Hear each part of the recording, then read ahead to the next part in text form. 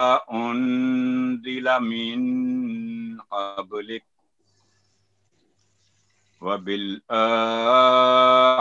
هم يوقنون أولئك على هدى من ربهم وأولئك هم المفلحون. سورہ بقرہ کی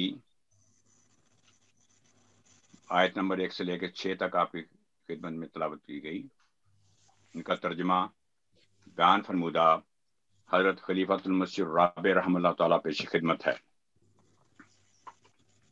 اللہ کے نام کے ساتھ جو بے انتہا رحم کرنے والا، بن مانگے دینے والا اور بار بار رحم کرنے والا ہے. ان اللہ اعلم، میں اللہ سب سے زیادہ جاننے والا ہوں. یہ وہ کتاب ہے اس میں کوئی شک نہیں، ہدایت دینے والی ہے متقیوں کو، جو لوگ غیب پر ایمان لاتے ہیں اور نماز قائم کرتے ہیں اور جو کچھ ہم انہیں رزق دیتے ہیں اس میں سے خرچ کرتے ہیں. اور وہ لوگ جو اس پر ایمان لاتے ہیں جو تیری طرف اتارا گیا اور اس پر بھی جو تجھ سے پہلے اتارا گیا، اور وہ آخرت پر یقین رکھتے ہیں. اللہم صلی علی محمد وعلی آل محمد وبارک وسلم انکا حمید مجید. Jazakumullah jaza. Can I request Muzaffar Clark Sahab to give the English translation of the verses just recited?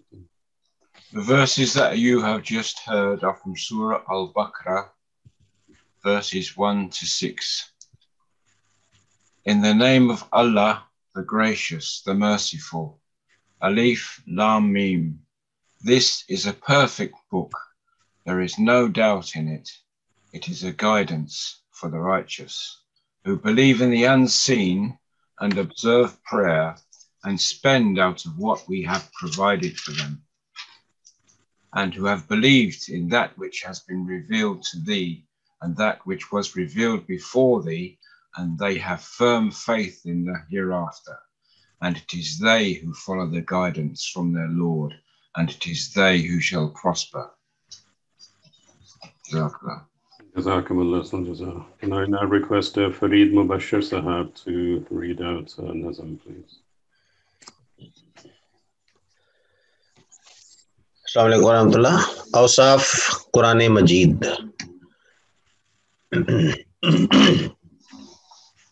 نور فرقان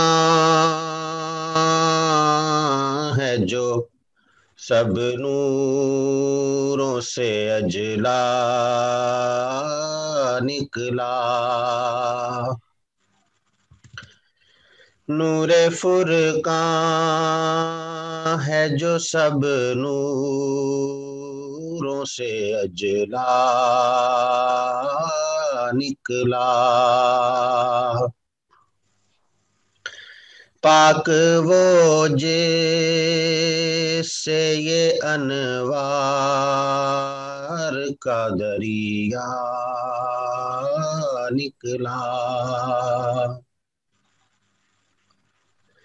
حق کی توحید کا مرجھا ہی چلا تھا پودا.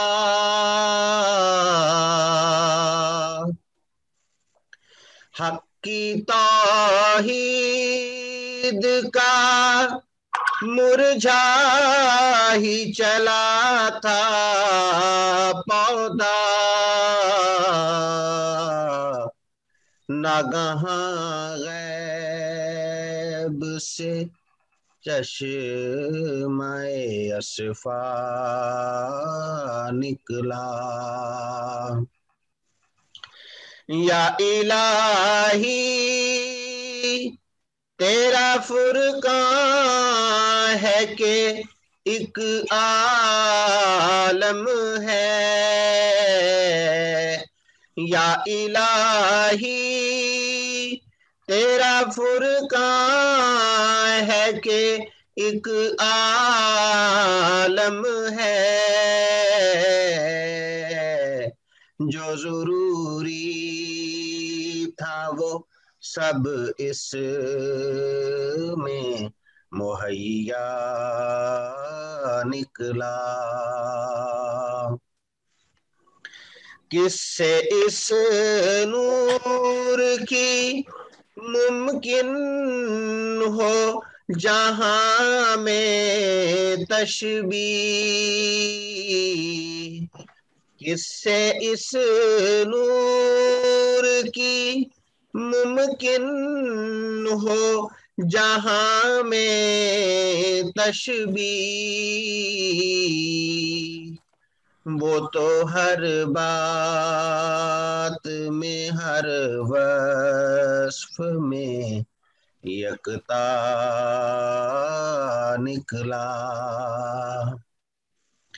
وہ تو ہر بات میں ہر وصف میں یکتا نکلا پہلے سمجھے تھے کہ موسیٰ کا عصا ہے فرقان پہلے سمجھے تھے کہ موسیٰ کا عصا فرقان پھر جو سوچا تو ہر ایک لفظ مسیحا نکلا نور فرقان ہے جو سب نوروں سے اجلا نکلا پاک وہ جس سے یہ انوار کا دریا نکلا جزاک اللہ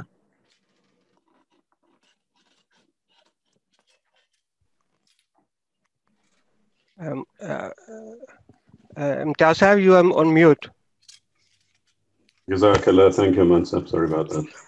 Just to remind members, we have now upgraded the Zoom, so we've reached maximum 100 participants, but other members can join now. The capacity has been upgraded. Jazakallah, still jazak. Respected Hafiz Fazl Rabbi Sahab, Amanullah Sahab, members of the National Talimul-Quran team, my brothers and sisters of the Midlands region, Assalamu alaikum wa rahmatullahi wa barakatuhu. I welcome you all to this special virtual Holy Qur'an Symposium for Midlands region. I'm extremely grateful that Hafiz Sahab, along with the members of the National Talimul-Quran team, have given their valuable time and effort to Midlands region, especially today, despite their very busy schedule, in order to hold today's symposium. May Allah bless them all. We are all aware of the importance and the need to study the Holy Quran on a daily basis with meaning and with split word translation where possible. I am sure most members are doing this. This is a lifelong journey and no amount of study can ever be enough. Through Allah's sheer grace, despite this ongoing pandemic, we are now able to sit in on several weekly Quran classes taking place online from the comforts and safety of our homes to improve our knowledge and understanding. This should not stop, and we should continue to study in these classes as much as possible. Today's symposium helps to give some focus and adds to the vast array of knowledge and resources which Allah Almighty is making available to us to increase our knowledge and understanding in the study of the Holy Quran. Once again, my special thanks to Hafiz Sahab and the National Talimul-Quran team for taking today's symposium. I would now request Hafiz Sahab and the team to take over the program. Jazakallah.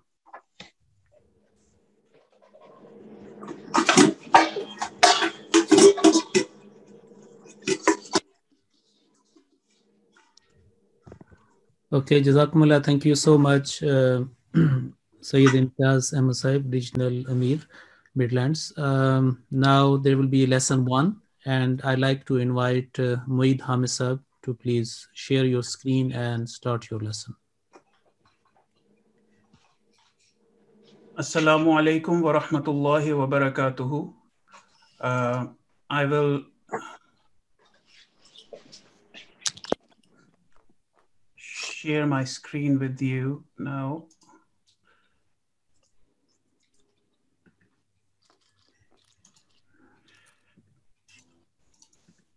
Can you see these 10 most common errors on the screen? Yeah. Okay. Assalamu alaikum wa rahmatullahi wa barakatuhu. Thank you, Hafiz Saab, and I welcome all the participants in this class in Qur'an Symposium, in which we are in a process of learning, which is a continuous process.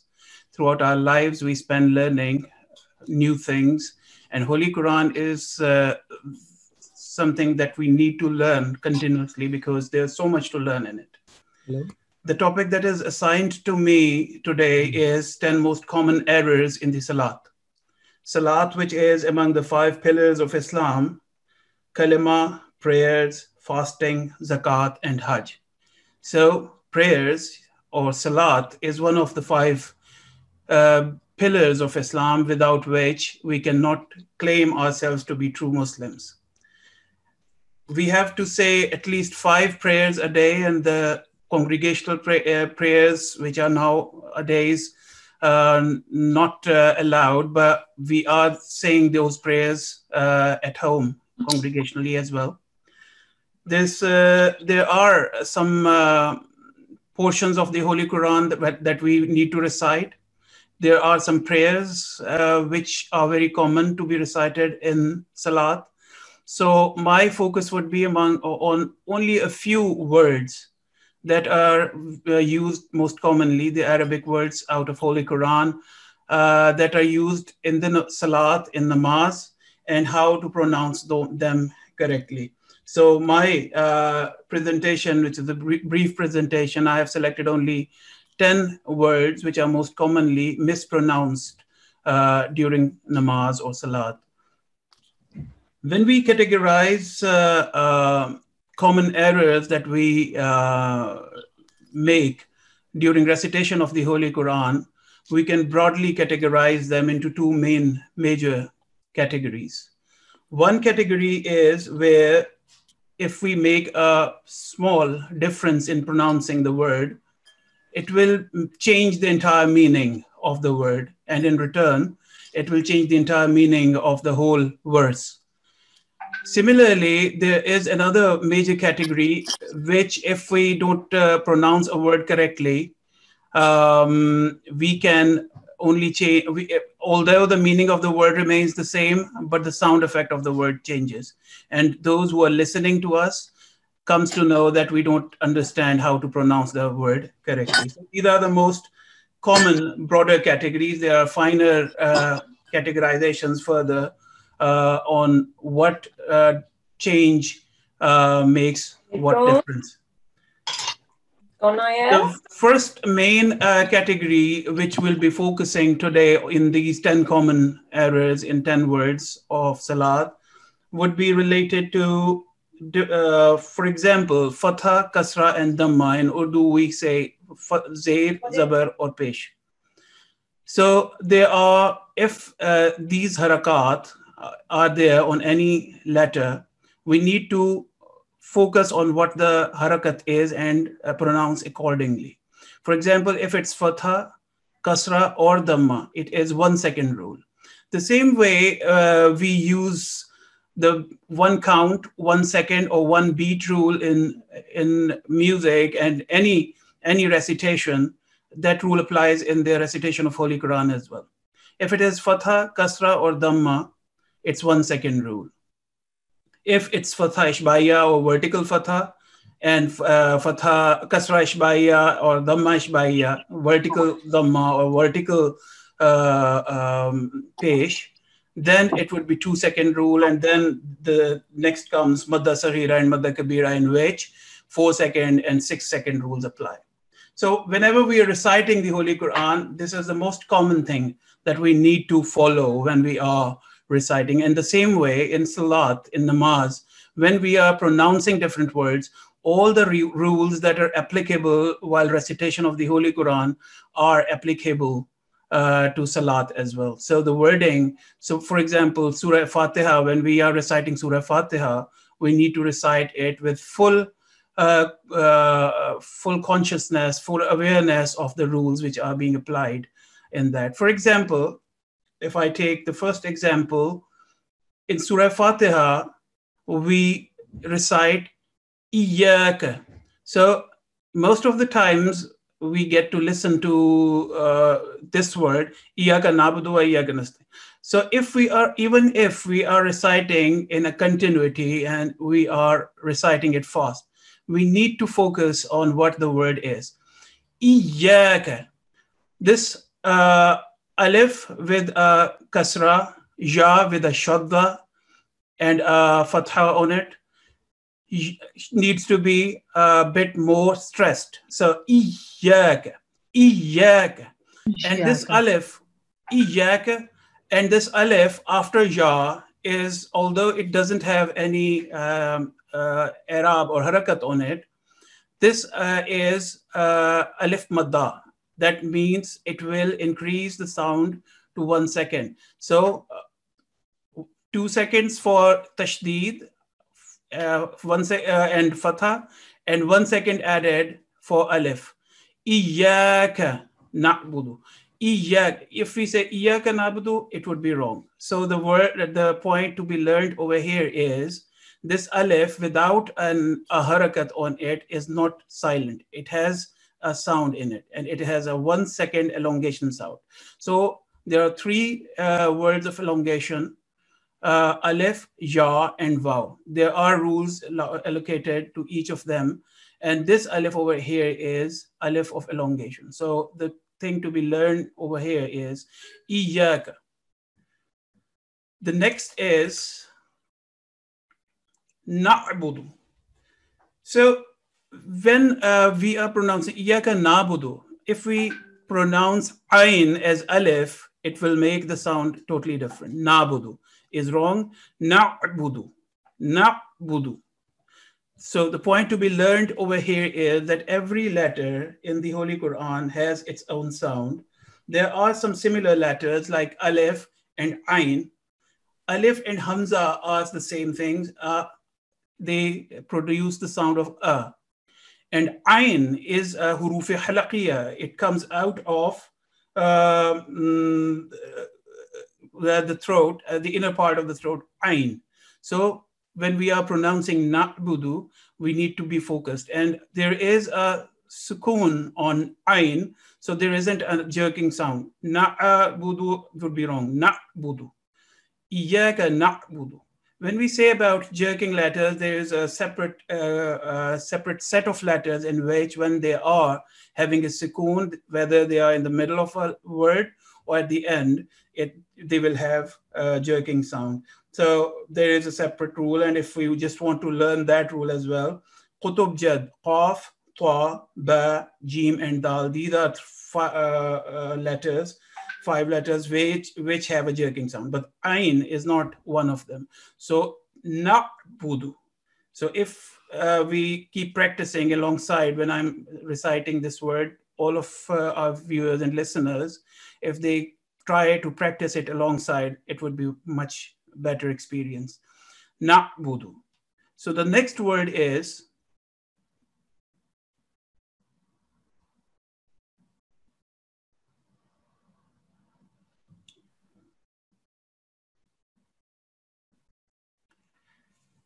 Hamida. Ha-mi-da. The ha at the end is ha, and with a vertical dhamma, but when we are stopping at this word, it would be hamid. Again, the difference between ha and ha. There are 2 types of ha in the Holy Quran at different places. Ha, which is very similar to Jim, is a thick letter, and we have to pronounce it from the end of our throat. Ha, ha, ha. The difference, if we want to practice the difference between two ha, if we feel while pronouncing this word, this ha, our tummy will not move while pronouncing this ha, which is in front of us. And if the other ha, which is usually in Urdu we call do aankhon wali hai or ya ha, so when we pronounce it, it is coming, the wind is coming right from the stomach outside, and we can feel our tummy moving in that. So ha and ha needs to be learned. Hamida. And then 1 second rule, Hamida. If we pronounce it like that, it would be wrong. It is 1 second rule, Hamida. So in this letter, the difference between thick letter and thin letter, and then the right pronunciation and where to stop, and this vertical dhamma is not pronounced when we are saying Sami Allahu liman hamida. So this is what is to be learned in this word. The next word, most of the times when we are sitting after this sajda and we say At-Tahiyatu lillahi wa salawat. At-Tahiyatu lillahi is wrong. If we see the structure of this word, it is atta, its ta is mushaddad, lam is silent, atta, hiya. Ha is joining with ya, which is mushaddad. So whenever there is a mushaddad word, there is a 2 second stress on it, 1 second for its sukoon, and 1 is for its i'rab. Hiyatu, at-tahiyatu lillahi. So most of the times when we are reciting this, we are making a common mistake, which is at-tahiyatu lillahi, and we are pronouncing it with ha with a fatha on it. So this ha is with kasra, which is zair. So at-tahiyatu. So that is the catch in this, and that is a point of learning in this particular word. The next word is ayyuhan nabiyyu. Ayyuhan nabiyyu would be wrong. Ayyu, whenever there is a mushaddad word, we need to have a full stress on it. Ayyu, ha. And this ha is the example of the other ha. In the previous ha, it was coming from the tip of end of the throat, ha. But this ha is coming from inside our lungs, ha. जिस तरह पंजाबी में होके हामा का लफ्ज है, वो जिस तरह अंदर से आता है, हा, उस तरह से नहीं है ये. This ha is coming from inside. Ayyuhan nabiyyu. So if we see there are 3 silent words, letters in between ha and noon, and so those 3 silent letters are not being pronounced in this word.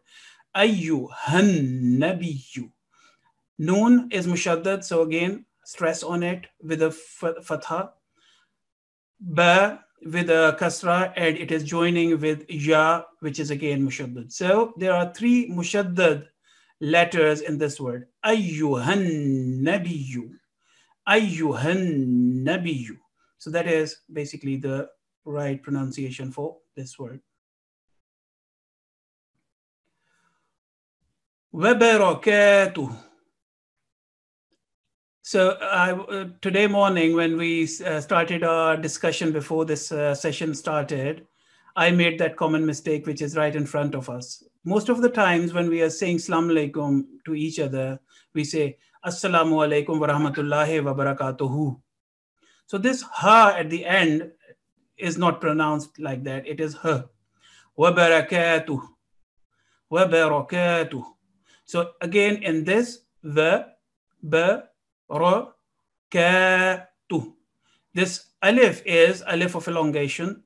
Wa barakatuh. So in this letter, 1 second rule is applying. Va, ba, ra, ka, a, tu, hu. Hu because it comes at the end, so the ha would be losing that harakat, and it would be ha. Wa barakatuh. So this is something to be learned, and it is a most common error which we do in our daily discussions as well. The next word is Rabbij'alni. Rabbij'alni. Rabbij'alni. Ra is 1 second rule, fatha, ba with tashdeed, with the kasra, and alif is silent here because there is a sukoon letter, joining letter, jim. And as I mentioned earlier, that there are some letters which have jerking sound. And I mentioned that Qutub Jad, if we remember this, Qaf, Ta, Ba, Jim, and Dal. These are 5 letters which, if they come at the start or at the end of any word, they have a jerking sound. So that is this word is the best example of that. Rabbij, Rabbij'alni, Rabbij'alni. If we say Rabbij'alni, it would be jim with a fatha on it, which would be wrong. So the most commonly mistaken word is Rabbij'alni muqimas salata. Rabbij'alni. Stress on ba because of its tashdeed, and jim with slight jerking sound. Ain is different from alif, so alni, not alni. So in this word, the common thing to be learned is how to pronounce mushaddad letters correctly, how to pronounce a jerking sound, and how to differentiate between thick letter and thin letter. Rabbij'alni. And this ya with a sukoon on it is becoming a ya of elongation, and it is coming at the end of the word. The next example is barakta. Again, this alif is, although it doesn't have any harakat, fatha, kasra, or dhamma on it, but it's alif of elongation, alif madda. Barakta. And kaf is a thin letter. Qaf, the other qaf which has two dots on it, do nukton wali qaf, it's a thick letter, but this kaf is a thin letter. Barakta. Barakta. So that is the point of learning. If we barakta, if we recite it barakta, it would be wrong.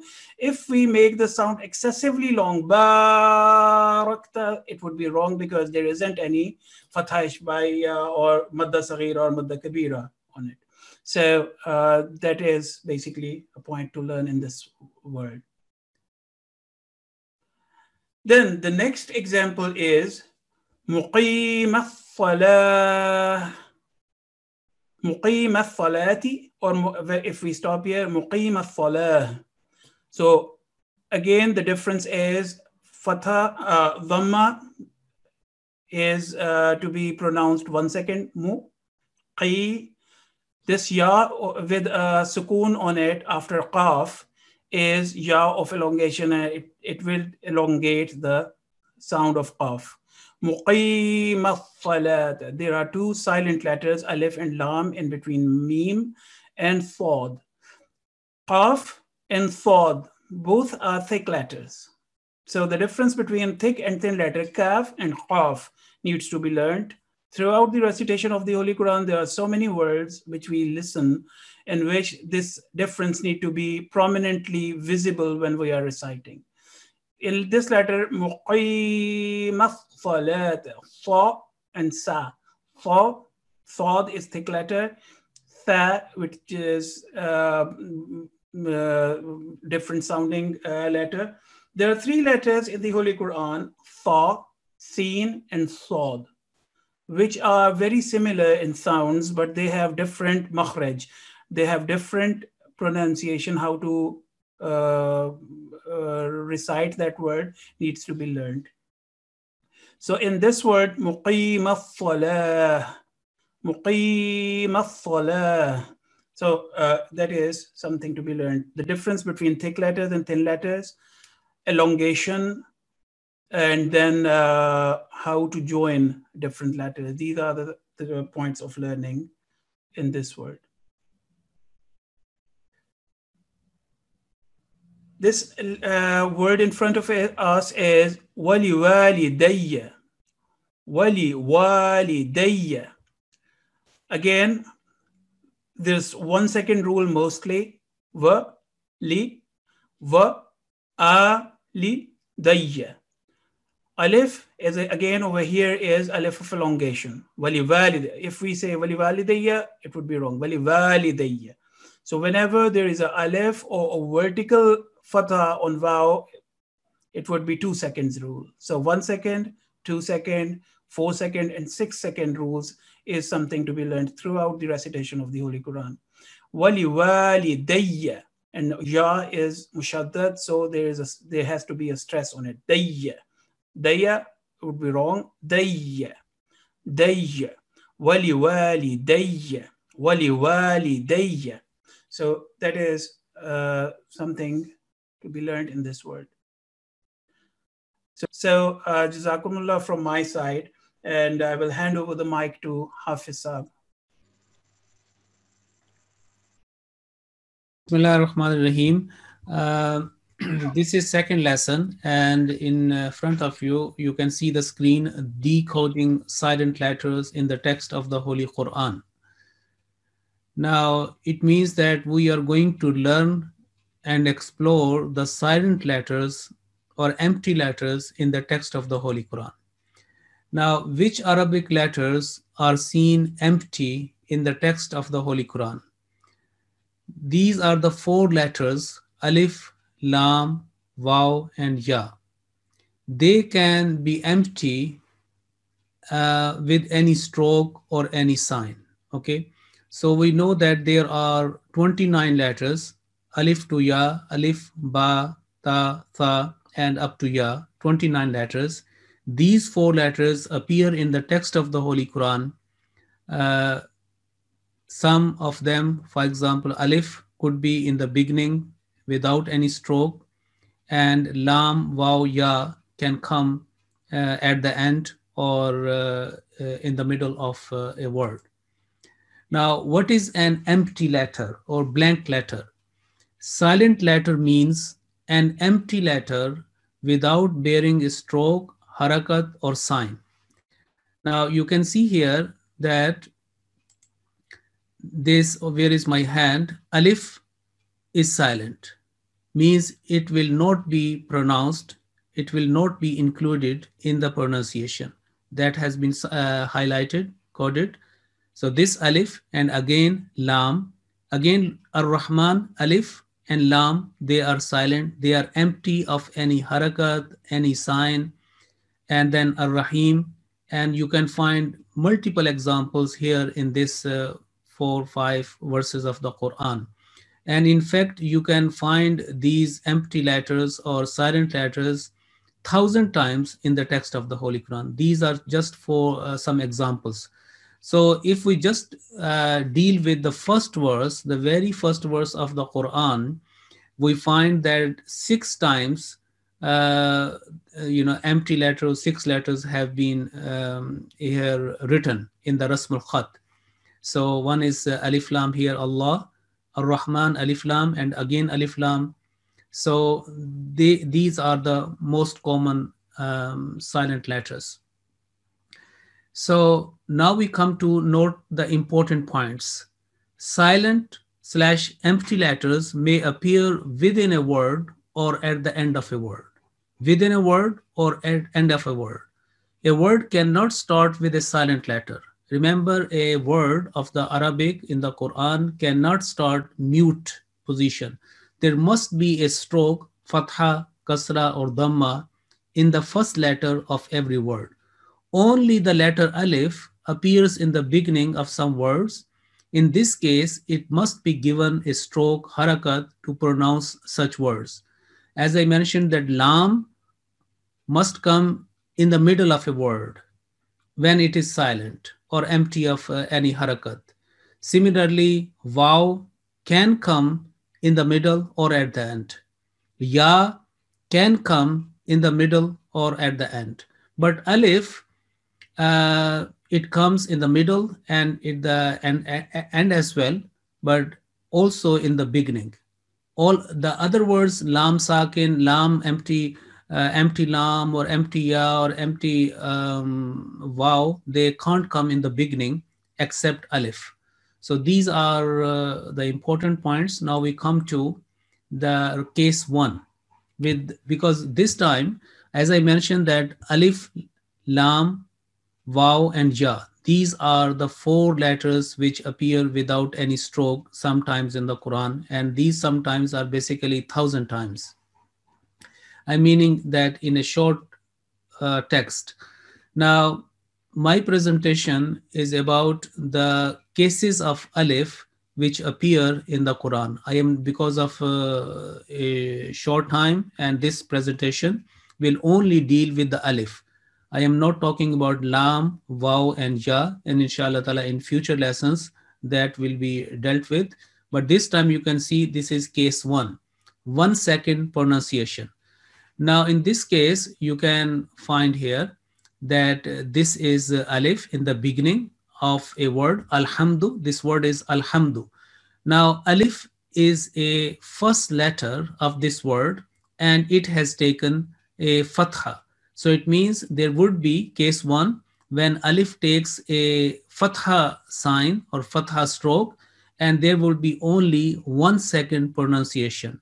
So alif with fatha, only 1 second pronunciation, like al, simple sound, you know, from the empty cavity in the, and it is coming from the bottom of throat, connected to our body, chest.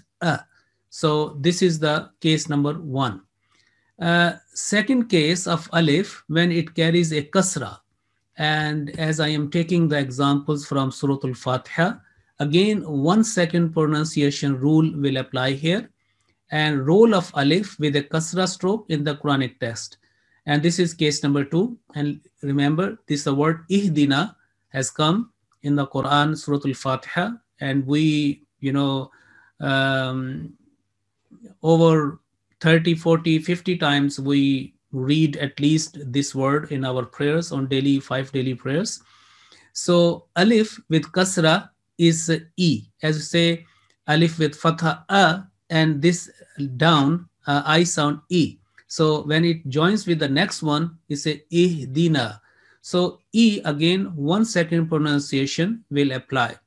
So we come to this understanding that alif with the fatha and alif with kasra, and this is case number 2. And now we come to with regards to the stroke with dhamma. So there are only 3 basic stroke: fatha, kasra, and dhamma. Fatha, kasra, they have been dealt with. I have already told you. Now in case 3, this alif, which is in the beginning of a word, ughriqu, this is word from the Quran as well, and 1 second pronunciation will be applied here, and the sign will be u, simple u sound, like you know, when we use the word you, like put, or similarly some other words. So ughriqu, so 1 second pronunciation of u sound will be applied. So far we have discovered the 3 cases of alif, and they come in the beginning, okay, and they come in the middle as well, and at the end as well. There are many words of the Holy Quran where this a, e, u sound or that letter comes in the middle and also at the end, okay. Inshallah, from the Holy Quran we can find here that when a, u, e, you know, these words come in the middle as well. Basically, like for example, you can see the screen here, as I mentioned, that in between. Now this is the word ra'aita. Now this word starts with ra, and in the middle this alif takes a fatha, so it means a. So ra'aita, ra'aita. Similarly, there will be with the kasra and dhamma, they would also be here. We can find different examples. So 3 cases, and now we come to a alif, the role of alif, role of an empty alif in the middle of a word. Now, in this case, the 2 seconds rule or duration will be applied, the 2-second duration in between a word. So meaning, case number 4, when alif comes in the middle of a word, and provided it is preceded with a fatha letter, like qaf with a fatha and followed by alif. So here, alif will be a 2-second pronunciation rule will be applied. 2-second prolongation or elongation will rule, the rule will be applied. So it will be qala. So remember, this is this alif or elongating alif, 2-second pronunciation will be applied. So this is case number 4, in which we find in the text of the Holy Quran the function and the appearance of alif in the Holy Quran. And this alif is empty, but its elongation is based and subject to the previous letter, which is a letter with a fatha, and technically it is called maftuh letter, meaning a letter with fatha, and that's a qala. Now, case number 5 is a role of alif in the Quranic text. Case number 5, 2-second duration at the end of a word. Okay, so basically at the end of a word. Now, as we said, the case number 4 was that alif is coming in between a word. Now, in this case, the alif is coming at the end of a word. So Rabbana, all 99% prayers of the Holy Quran, or I can say safely 95% congregational prayers, or the prayers start with Rabbana. So alif, it comes at the end. And there are so many other examples apart from Rabbana, and some where the last letter is alif, and that will be elongating alif, meaning that will prolong the pronunciation of the previous letter, consonant letter. So in this case, noon is a consonant letter, is a proper letter, noon, and noon na, because it carries a fatha. But because of this elongating or extender, so alif will, the 2-second prolongation the rule will be applied, will apply. So it will be rabba na 2-second. So these are the 5th case in which we can find alif in different words. Now we come to a role of an alif after waw sakin. Now remember this waw here, where is my hand? On top of that, there is a jazm or sukoon. Okay. Now we find that this qalu, qaf with fatha, followed by alif, empty alif, without any harakat or any alamat. So that will be, alif will be an extender to the qaf sound, consonant qa, and lam, lu. And after that, because this time we are dealing only with the alif. Now you can find here after waw, there is alif. And you will see that there is no role at all of this alif in the pronunciation. Because if you remove that in the appearance, it will be qalu. If it is there, and again, there is no change in the pronunciation, it will be said qalu. So why this alif is written here? This is an important question, because this time we are dealing with the emerging or appearance or the writing of alif in different styles, in different words of the Holy Quran. And we like to understand that what is the role of alif in different words, why it is silent, when it is not silent, what role will it will play. So remember, this alif is called technically, grammatically, and this is the second part of our journey in the Holy Quran. Our first step, or our target is to be able to recite the Holy Quran proficiently as far as possible, clearly, and in a good manner, in a melodious manner, whatever, meaning as an ibadah, an act of worship, either in the prayer or outside the prayer. The second part is to know the translation of the Holy Quran, the split word translation, and the understanding of its grammatical structures, how these words are formed, and when there is a slight change, what change in the meaning. So remember, this alif in grammatical sense, in Arabic grammar, it is a protective alif. In English, it could be protective alif, or in Arabic term, it is alif wiqaya. Alif wiqaya means that this alif is placed after the word to make a difference between the two words, because after qalu there would be another word. So meaning that when we say qalu, it cannot be joined to the next, in this case, dropping all that waw and alif, and it is not part of the next word. So when I say qalu and alif is written there, it means that this is just like a barrier, is like is a wall, that this word is ended here, and the next word cannot go back or come back to join to be the part of that one.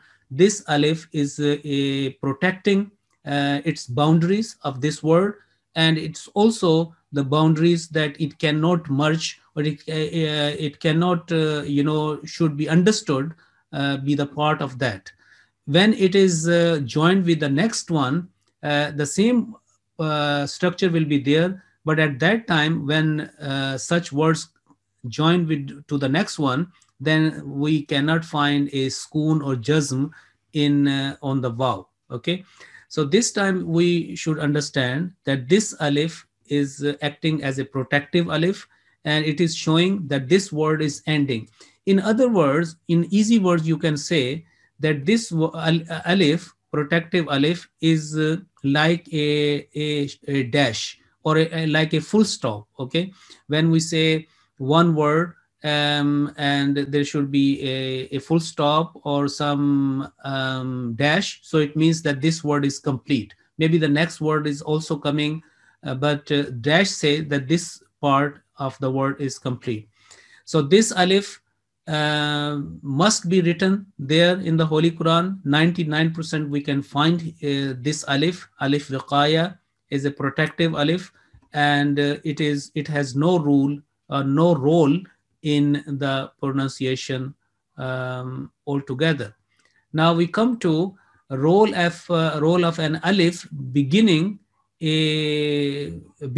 a cross in the middle of a word, or in some other mushaf, it is with a small circle. Okay, in our copy of the Holy Quran, where you can find here this the Yasal Quran, which our Jamaat publishes all over the world, and quite old, this for over 100 years we are publishing this kind of writing, or this style. Okay, here you can find that if I say this word, yeah, now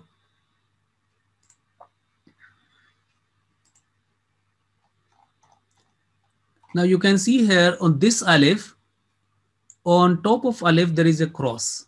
Okay, there is a cross. And again, such words, alif, where you can find a cross as well. Here, la, and cross on top of that. Okay, on alif there is a lam, and after that alif, and on top of that there is a cross.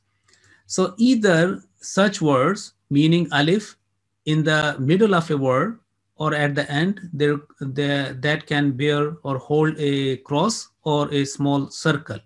In other scriptures, especially those who are not printed in South Asian countries, like in Arab countries or African countries, they do not put cross, they put a small circle.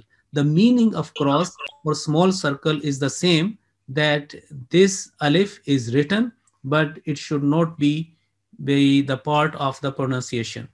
Now look here, this one, as we said that in the beginning, alif can come and with fatha. So fa with fatha, afa. Now, if there is no cross on alif, it should be, according to the rules of tajweed or pronunciation, it would be afa. But alif on top of this cross tells us this alif is written, but it is silent. It is non-vocal. It is not a vocal, okay? It should not be taken as an extender. So that will be afa, and we go straight away afa in. So afa in, as we said that here in the Quran, this one. Now, look, these words, afa in, and after that, there is a meme, mushaddad, meme with a tashdid. So, shadda. So, afa im mata, afa im mata. So, alif, completely silent, but it must be written there. This is a part of the Rasmul Khat, special way of writing in which the Holy Quran was written in the time of Hazrat Uthman radiallahu ta'ala anhu. So we have to learn that. And luckily, it is called, on the margin, you can find here as an extra or as a another part of the protection. So people's pronunciation are protected or they are guided. And on the margin, it is say that alif zaida. But to me, I do not like the word alif zaida to be used for the Quran. Though in the text of the Holy Quran, in different masahib, you will find, especially, this is alif zaida. But I think this word, I do not like that term, because I believe that nothing in the Holy Quran is excessive or zaida. Even any letter which is there is written, there is a hikmah of that, and nothing is short of in the Quran, and nothing is an access to the Holy Quran, even a letter. So I do not like that alif zaida. It should be written here like alif zaida. Or you can say that even in the terminology, alif zaida, excessive alif, you would translate in English. I would say that this word, this alif, is ghair maddiya. Ghair maddiya in English means non-elongating. That this alif is written there. It is not zaida. It is not excessive, but its function is not elongating, is not prolongating, is ghair maddiya, as we say, ghair al-maghdub, or like some other ghair, we say, the one who is not in that of that category. So we know that the basic function of alif is to do mad, means to extend the sound of the previous letter of the consonant. Alif is an extender. This is one of the al-huruful madda, or you can say, if that is an adjective, it could be maddiya. Like for example, we say as we in the Arabic, we say khairiya, or some hurriya, like an adjective, just in English or in other words. So I would say that this is a elongating or non-elongating maddiya, alif maddiya, or alif ghair maddiya, or because why I'm saying maddiya or ghair maddiya, because every letter in Arabic is considered grammatically as a feminine, not as a masculine. Okay, when we say alif, it is a feminine letter, and the adjective or its quality or attribute should be matched with that one. In Arabic, for example, if there is a mufakham, okay, so mufakham means the thick, and mufakhama, that will be of that category.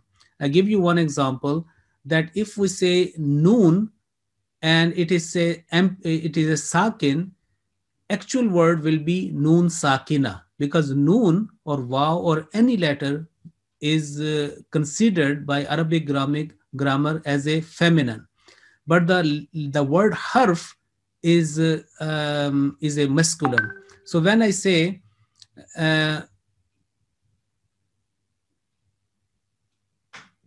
when we say that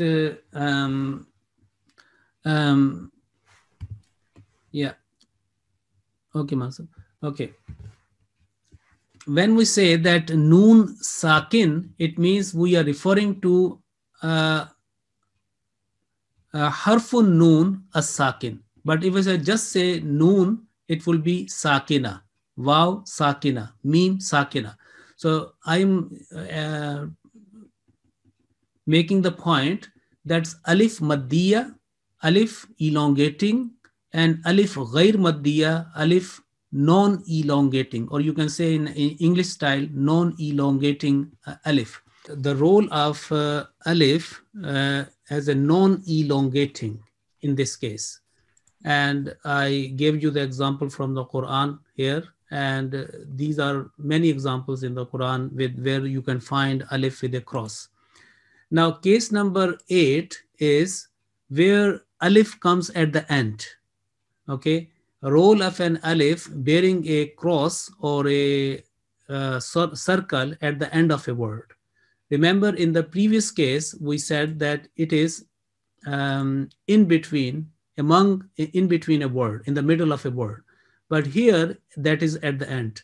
And again, the function is no elongation due to this kind of alif. And we find the example nad'uwa, when we say, when there is no cross on that, it would be nad'uwa, because waw will be elongated because of alif.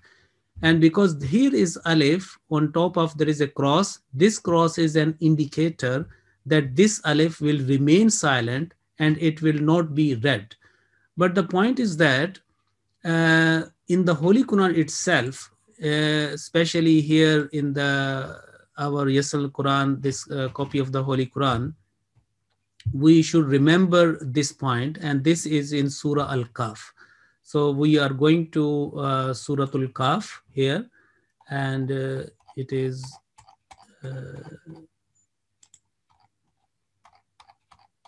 in Surah Al-Kahf.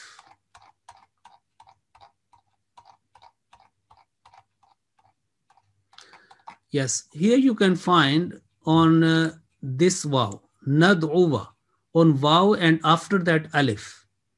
And most of you, when you're reading the Holy Quran, if you are not mindful of that extra indication on the left, you will read that nad'uwa min dunihi. That will be wrong. Okay? Because nad'uwa, it is written here alif zaida. This alif should not be pronounced. But the mistake is here that this alif does not bear a cross. Okay, you have to look on the left. Other part of the Holy Quran, the alif bears a cross. Okay, either, I think by mistake they have, they forgot to place a cross on that, because wherever other places in the Holy Quran, the similar places or examples, on the margin, it is also written as alif zaida, which I already told you why I do not like that term. But let's see, in terminology or whatever available to us, this is written here with a cross. Now, here in this word, page number in the copy of the Holy Quran 294, and this is part number 15 and Surah Al-Kahf, chapter number 18. Remember chapter number 18, Surah Al-Kahf, and verse number 15. This is verse number 15. So this is part 15 and chapter 18, verse number 15. And here alif will not be read, and it hasn't been placed here. Now we go back again, this word, that alif will not be pronounced, but in this place, as I mentioned, alif will not be pronounced, but we have to remember that. Or if you have this copy of the Holy Quran at your home, take your pen, your qalam, pen, and make a cross or small circle on that. So it should be identified with the margin. On the margin, where is my hand? You know, here it is showing nad'uwa, and on top of alif there is a cross, and that should also be matched with that. And maybe some mistake, it has not been placed. Now this was the case number 8, and now we go to case number 9. Elongation in waqf and not elongating in waqf and non elongating in wasl. Alif at the end of a word. Now here the word is ana. Okay, the word is ana. And as I said, that if we are joining with the next word in our recitation, this alif is written, but it is not pronounced. Remember, nowhere in the Holy Quran, especially this word ana, is with a cross or a circle. We have to remember that, and we needs to be used to with that one. And it has come, this word ana, which meaning I am, like if I say ana Ahmadiyun, means I am Ahmadi. Ana Muslimun, I am Muslim. So ana means I. And abidun means worshipper. And if you have memorized Suratul Kafirun, you know that what I am talking about. Wala ana abidum ma abattum. Qul ya ayyuhal kafirun. Here the word ana. The word ana has appeared in the Quran 41 times. The same rule will be applied to here. So the point to understand is here, when we are joining to the next word in a flow, we will say ana abidun, wala ana abidum ma abattum. Okay, but here in case number 9 is that when you are for teaching purpose or for any other reason, because of a cough or because of a short of breath, then you are allowed to pronounce that alif in stopping, in waqf. Okay, so the word ana abidun continues, that alif will be ignored in the pronunciation. But if you are stopping, making a stop, waqf on that, like for example, wala ana, that will be wrong. You will say wala ana, that is in a wasl. But joining wala ana abidun, if I go to the Holy Quran and especially Surah Al-Kafirun, I give you the example from there. So that is Surah Al-Kafirun here. Look. Yeah. Surah Al-Kafirun here. So that is قُلْ يَا أَيُّهَا الْكَافِرُونَ لَا أَعْبُدُ مَا تَعْبُدُونَ وَلَا أَنْتُمْ عَابِدُونَ مَا أَعْبُدُ. Here, look. Here alif, if we join, we say وَلَا أَنَا عَابِدٌ مَا عَبَدْتُمْ. But if I say that I am going to make a stop on here, so how would this alif will be read? It would be وَلَا أَنَا, 2-second elongation will be read if ana, I am making a stop on this word. If I continue, then this alif will not be read. It would be wala, together here. Wala ana abidum ma abattum. Wala ana, alif completely ignoring and just reading alif and noon, not alif after that. Okay. Wala ana abidum ma abattum. But if I am stopping here as a single word, I would say wala ana. I can't say wala ana. Okay, that will be wrong. Because I am following the rasmul khat, the way of writing in the waqf. So that is one important point. Okay, so that is case number 9. And similarly, as I mentioned, that 41 times this word has come, and a quite good example for you to understand and for your memory is Surah Al-An'am, okay, in part number 7. And that is the intention of the prayer, okay? That is the intention of the prayer, and where we have to deal the same in this case. Like this, look here. وجهت وجهي للذي فطر السماوات والأرض حنيفا وما أنا من المشركين. This is the intention of the prayer. Everybody knows by heart, okay? وجهت وجهي للذي فطر السماوات والأرض حنيفا وما أنا. Here again the word ana has mentioned. If we joining وما أنا من المشركين, this alif will not be pronounced traditionally, okay?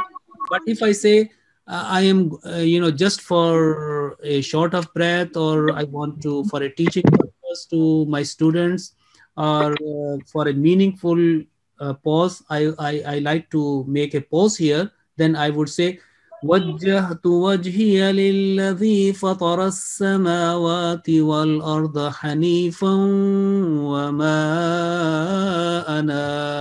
أنا. That will be because I am pausing here. But if I continue, then it will be فطر السماوات والأرض حنيفا وما أنا من المشركين, because I am joining, and that is a flow. So with a flow, not elongating, and without a flow, stopping, pausing at this particular word, then that alif will be the part of the pronunciation. So that is case number 9. And now we come to case number 10.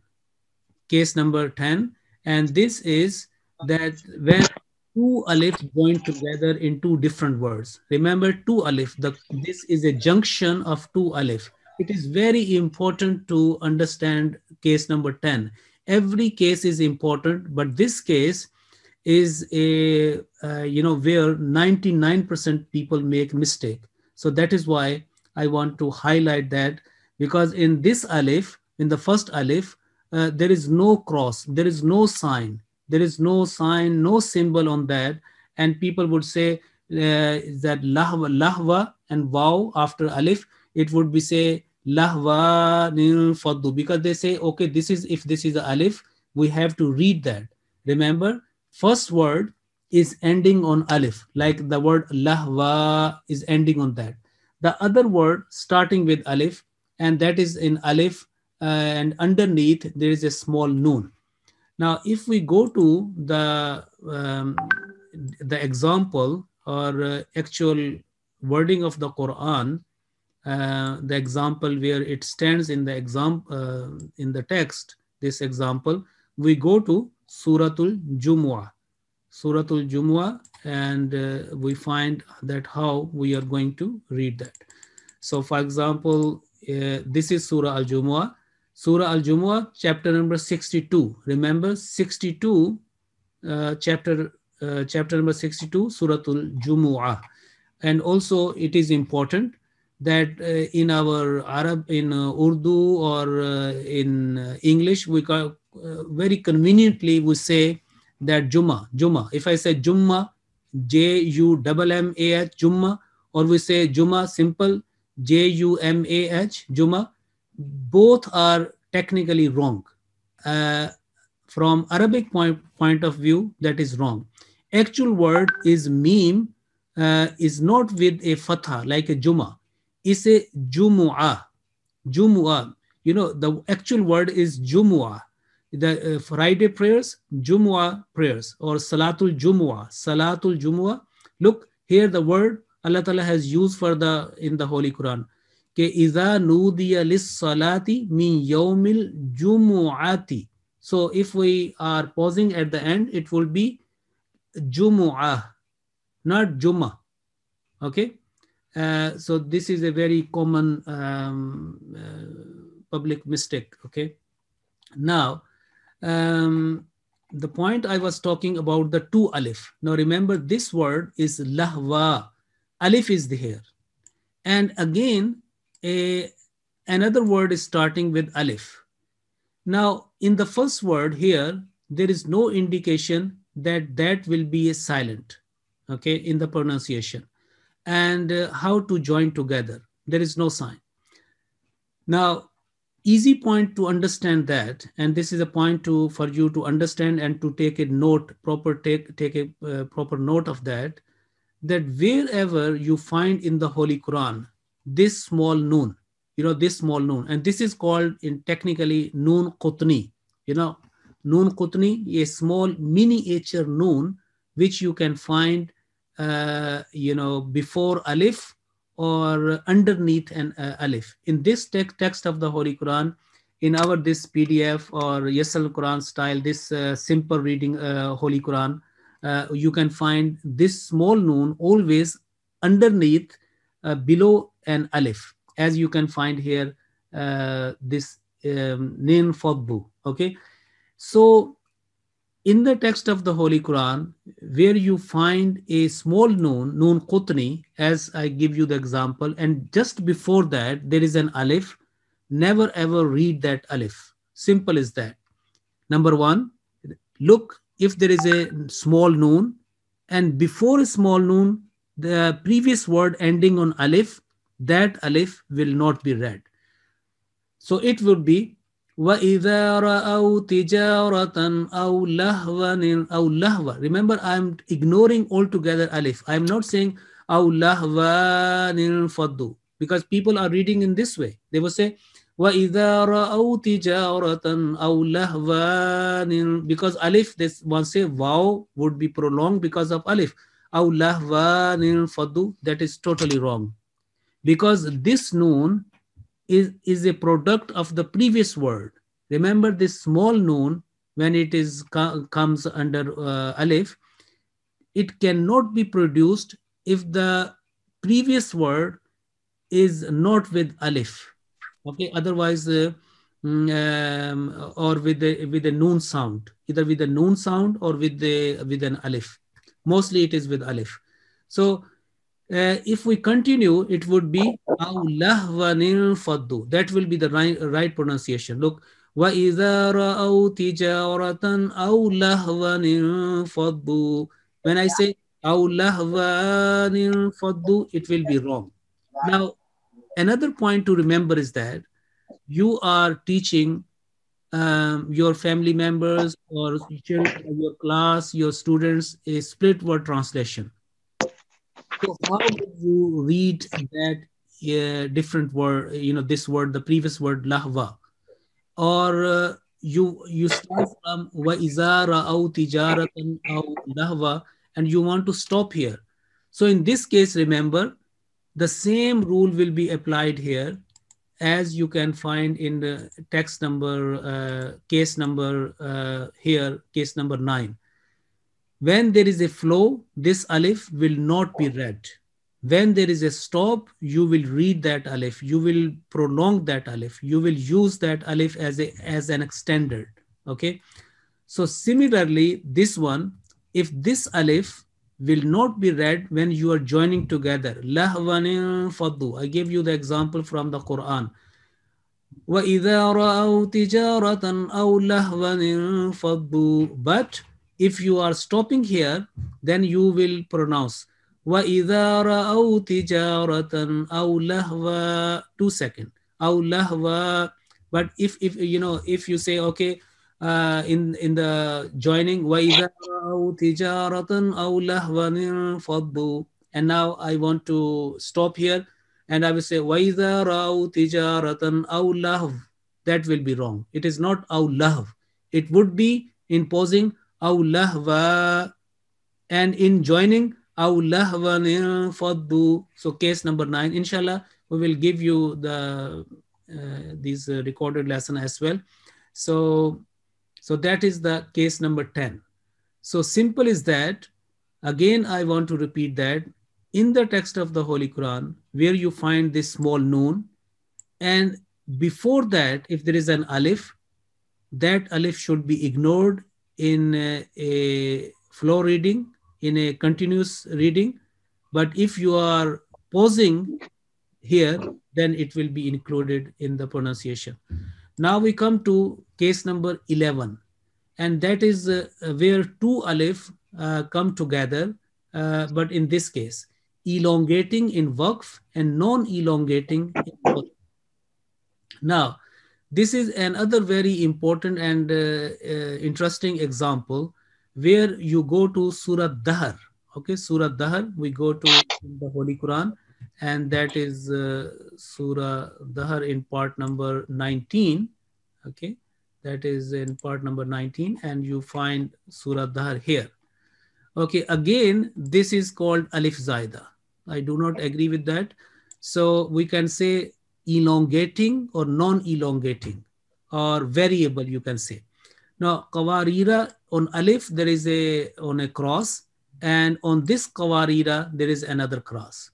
Now, you can find the same identical word, Qawarira, Alif with a cross, and a Qawarira, Alif with a cross.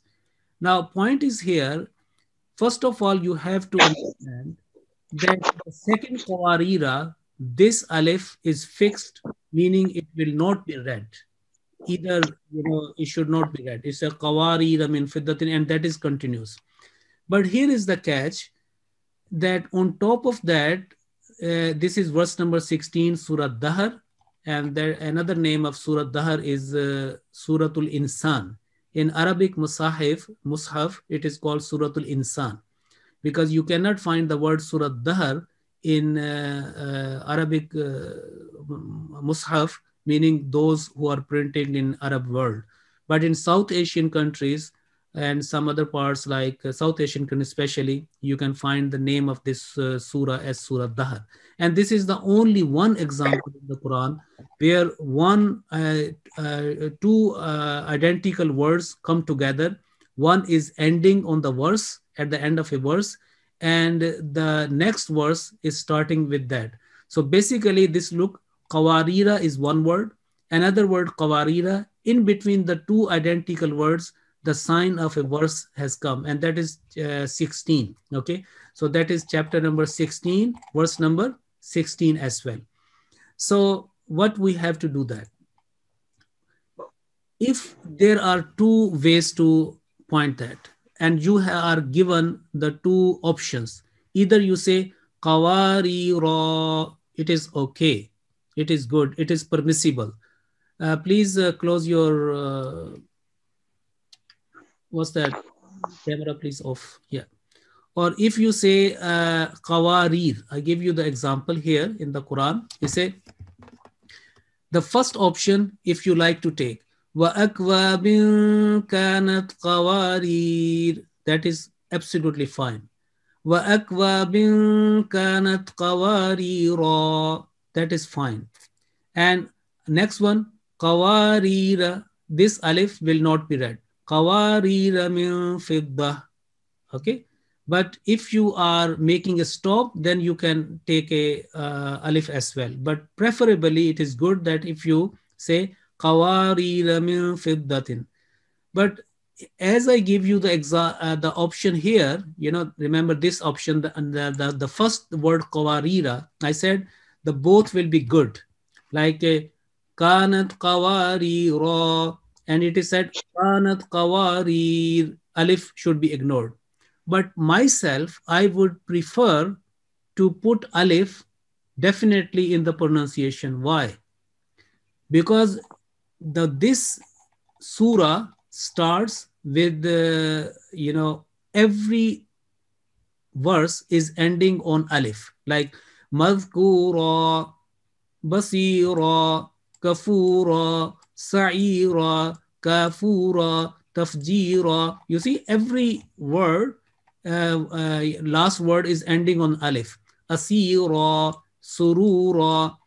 So I would prefer and like to include alif to make so that to maintain the vocal beauty of these verses.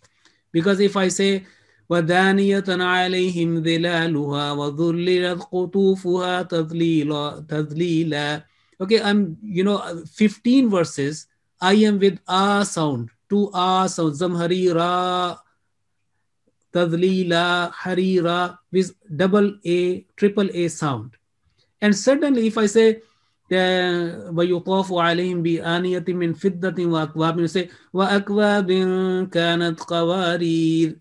You know, the vocal beauty is compromised because everything you are in a in a rhythm you are coming, that triple A or at least 2A sound.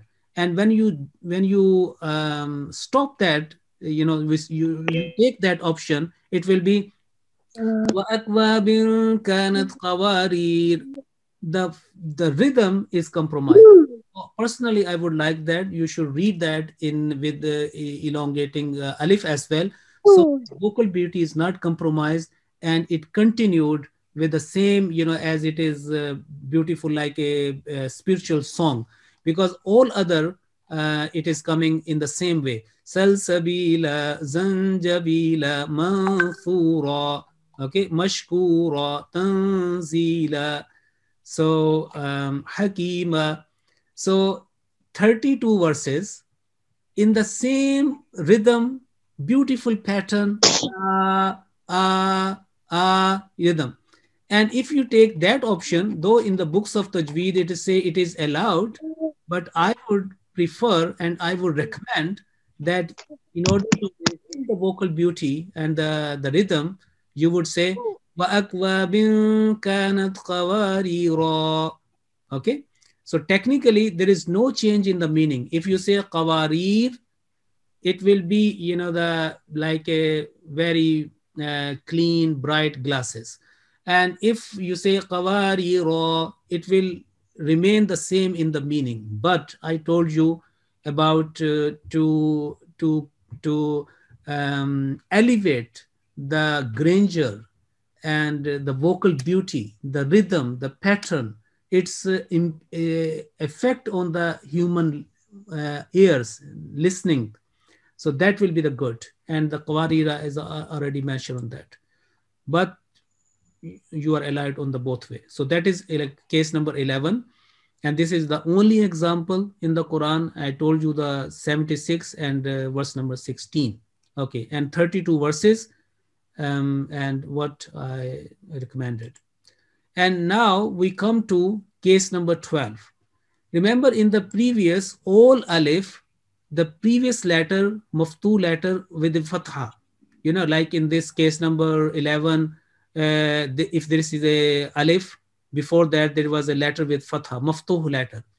Any case like this, that was alif, and before that waw with fatha. In other cases, alif, noon with fatha. Now, this is a special case. In this case, alif does not precede with a fatha, but with a kasra.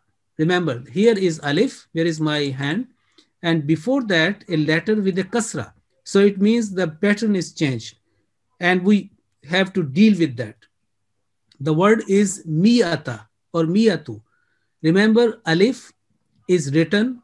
There is no sign on that in the Holy Quran, that there is no cross, no circle on that, but we have to ignore that.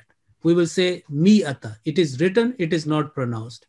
So basically, it is non-elongating in all cases, in all such words. Okay, so it will be mi'ata.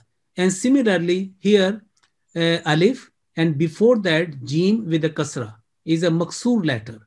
So alif before a after maksur letter alif, or alif after a maksur letter, or maksur letter before alif, in either way. Okay, so this is case number 12 where this alif will be ignored altogether. Let's go to Surah Al-Fajr, where this example is here, and we have to understand this one. Look, this is Surah Al-Fajr in the Holy Quran, and that is chapter number 89. Chapter number 89 and verse number 24. The first word of verse number 24, chapter 89.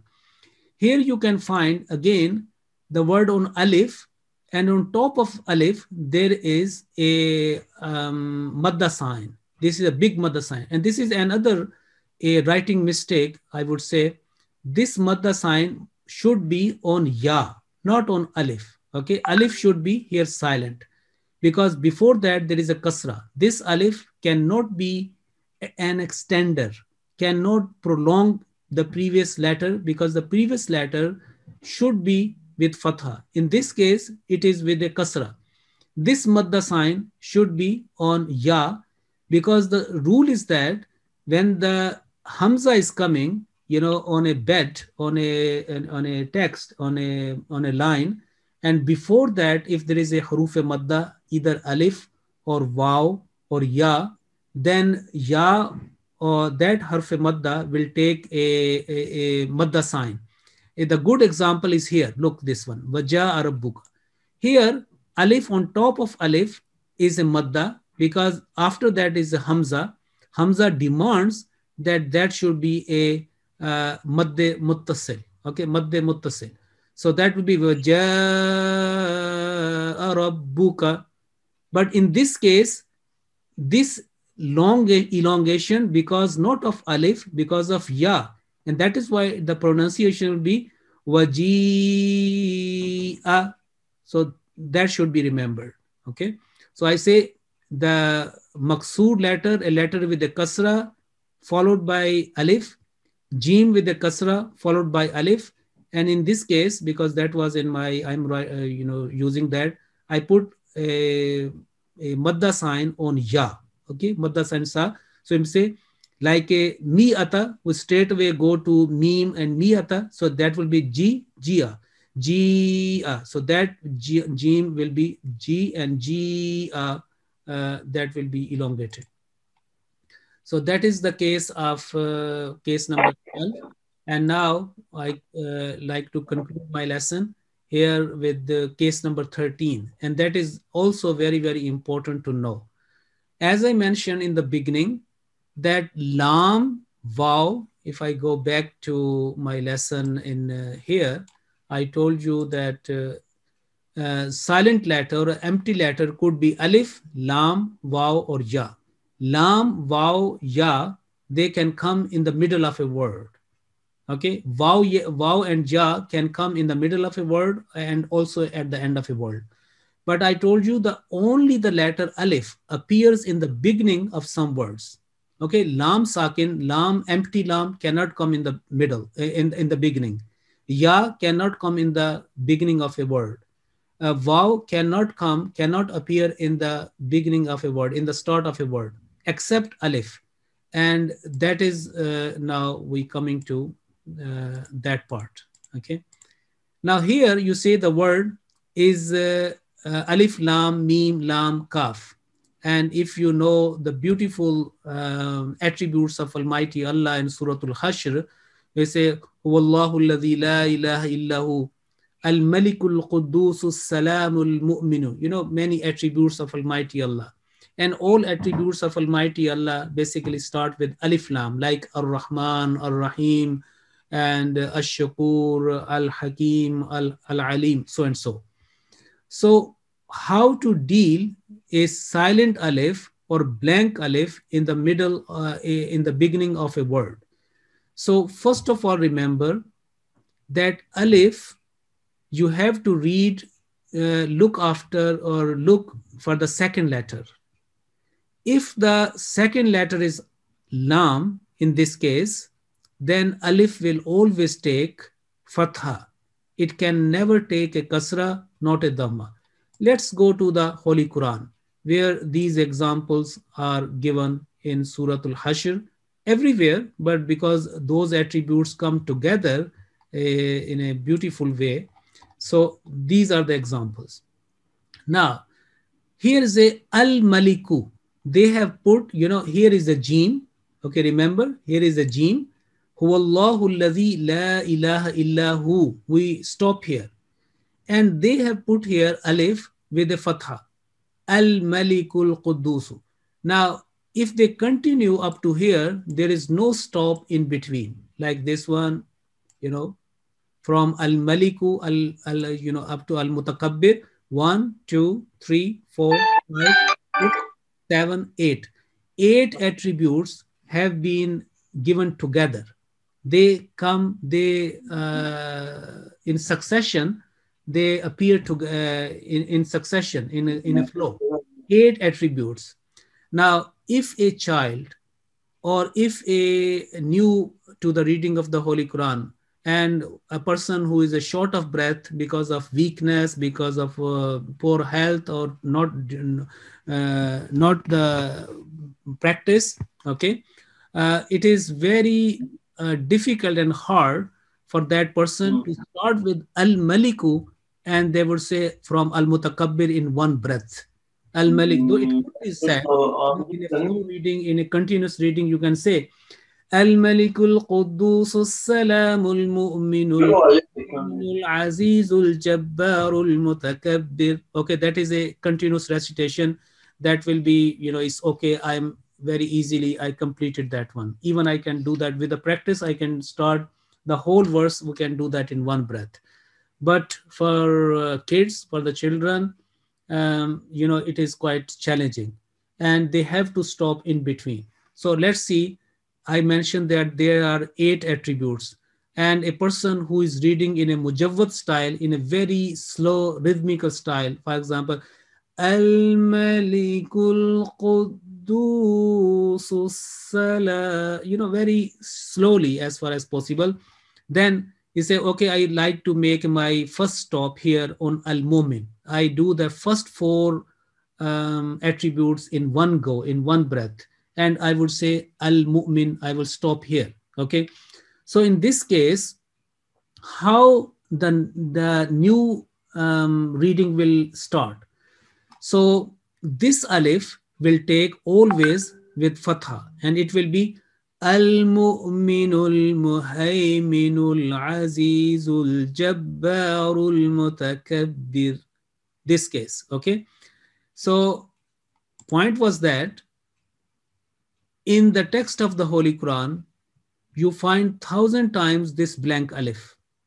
Remember, after blank alif, if there is a lam, straight away you go to alif and put fatha on that, as they have put alif on that.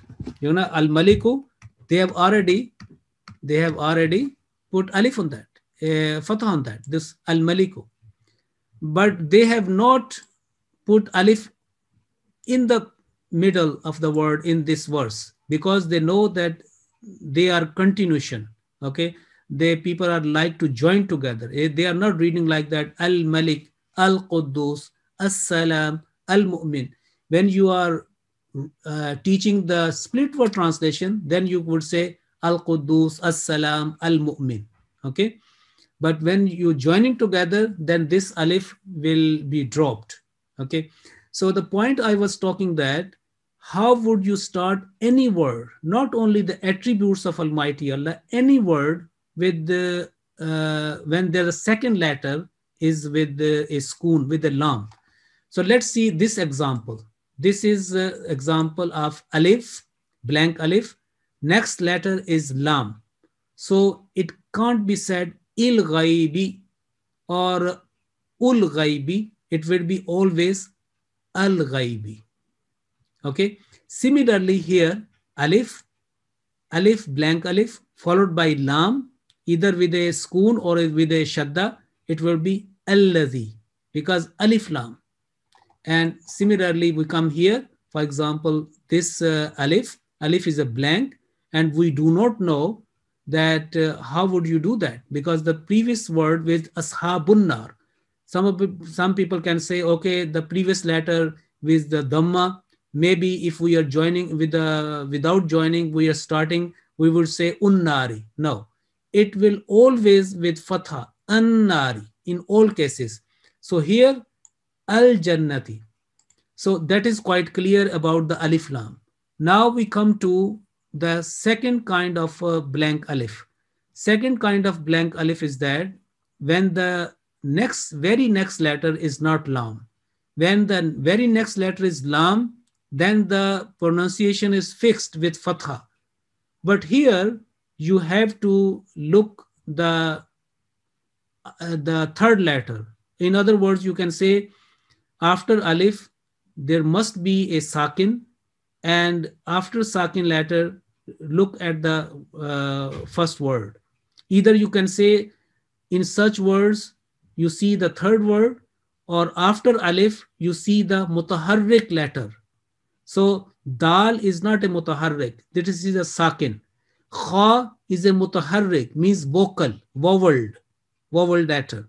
So in this case, if kha or any mutaharrik or vowel letter takes a dhamma, alif straight away takes with dhamma. So it will be udkhulu. But after sakin, where is my hand? If the next letter is a mutaharrik letter is with a kasra or fatha, it will take always is a kasra. Let's go to the Holy Quran where actual these words are here. And again, we go to chapter 89, which is the verse number Suratul Fajr. Okay. And here you can find here. Remember this alif without any stroke, fatha, kasra, dhamma. We do not know how to deal with this one. It could be like the previous word, Ya ayyatuhan nafsul mutma'inna turji'i. If I say turji'i, continuation, that is right, because that is the part of the continuation. But if we start from here, either we'll say arji'i, urji'i, or irji'i. Mostly people I have heard, they would say arji'i. Okay. But actual pronunciation, it will be with kasra, irji'i, because I said alif, the next letter sakin. If it is not alif, then you have to think about the next mutaharrik letter. And in this case, jim with the kasra. And that's why it will say irji'i. Even if there is a jim with a fatha in any other case, again, the same rule will be applied, irja'i, if there was there. Okay. So either kasra or dhamma, mutaharrik letter carries a kasra or fatha, it will be, alif will take with the kasra. And if the alif followed by lam, mushaddad or lam sukoon, then do not take care of the next mutaharrik letter, which is in this case is mim. It could be any. It has no significance on that. For example, if here the word is alif lam and next letter is lam, okay, though on this lam you cannot find any sukoon sign, any shadda sign, but just as a rasmul khat, as a writing style, it is written there. Okay. And if you find alif lam together anywhere in the text of the Holy Quran, then forget about the next letter, which should be a third letter or following letter. Okay, anyone. I give you another example here. For example, if this is here, alif lam, when there is a alif lam, we should not look what is the next. We straight we say al-baladi, and similarly other words. So that was al-maliku, how to deal with alif lam, how to deal with a blank alif followed by a mutaharrik with a dhamma, always udkhulu, and mutaharrik followed by kasra or fatha, always kasra. So blank alif can take a fatha when the next letter is alif. It can take a dhamma when the mutaharrik letter with dhamma. It can only take a kasra when a mutaharrik letter either with a kasra or fatha. This is the first two examples, quite straightforward. Al-Maliku udkhulu. Here you have to understand that it could be with a kasra, with a fatha, and the alif will always take with a kasra. Now we come to some images of the Holy Quran. Here I've already told you, wala taqulanna li shay'in. Again, alif will be silent here. Li shay'in. We can't say li shay'in. That will be wrong. Okay. So li shay'in. This is again in Surah Al-Kahf. We have dealt with them. And miyata, I have already told you about that. And now another one, ibadihil ulama. Again, this alif biqaya. Inshallah, in the future, in some programs, I will deal with the waw sakin or ya sakin. In this case, today we have only covered the alif, the 13 cases where alif comes without any harakat, without any sign, and how to deal the alif in those cases. And this is from Surah Jumu'ah, verse number 12. And I told you what is the significance of two alif together. And when there is a noon qutni, this small miniature noon, what you have to do with the previous word, where there is a fatha. There are two examples I already told you in detail.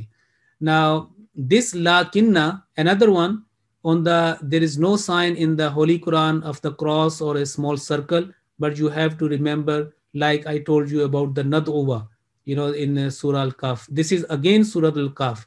Remember, Surah Al-Kahf is very important in many cases, especially is this time of the Antichrist, Dajjal, that is very, very important, its message, and there is a great amount of knowledge and prophecies with regards to the Christianity, their end, their